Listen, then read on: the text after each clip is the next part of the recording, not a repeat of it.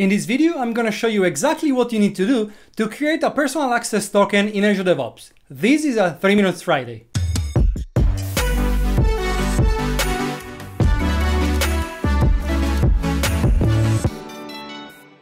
Hi everybody, welcome back to CoderDave and welcome to a new episode of the 3 Minutes series. In each episode, I will try and explain a concept, showcase a product or service, or yet try and teach you something, and all in just 3 minutes. Short videos, big value, hopefully. After the video I made a couple of weeks ago, in which I was showing you how to create a personal access token in GitHub, today I have for you a step-by-step guide on how to create a path in Azure DevOps. But let's start the clock and get into it. As we've seen in the other video I've mentioned, personal access tokens, or PAT, are an alternative for authentication when using APIs or command line, or in general, when we need to integrate with third-party systems. But let's see how to create one in Azure DevOps. All right, here we are in Azure DevOps.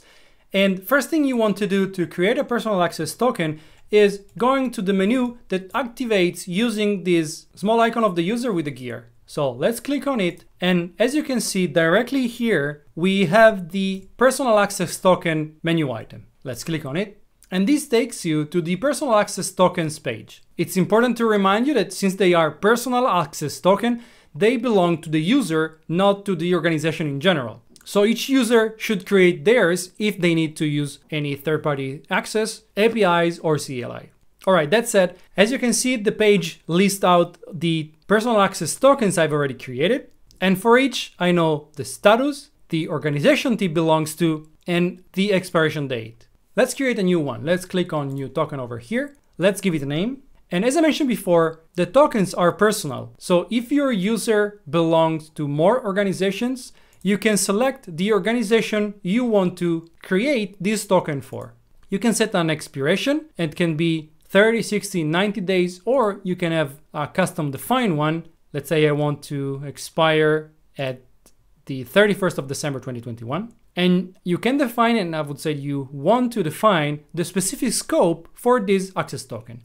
You can always give the full access, but this, for security reasons, is not advisable, because if someone can get your token, they will be able to do everything and anything they want on your DevOps organization. It's always recommended using the custom defined scopes and give the access token only the permissions it really needs. For example, you have to integrate with an application that just need to read your code and read and write work items. So I would select only those two scopes, so I make sure that no additional changes or accidental changes, not to mention unwanted ones, can be performed in my organization. Once I've done that, I just click create and my token is created.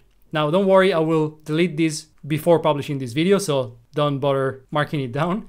But one thing I want to mention is the warning that is below here. Make sure you copy the token just right after creation, because when you close this page or this tab, you will never be able to retrieve the value of the token again. Possibly just use it for your integration and then close this page, because if not, you will not be able to retrieve this value again.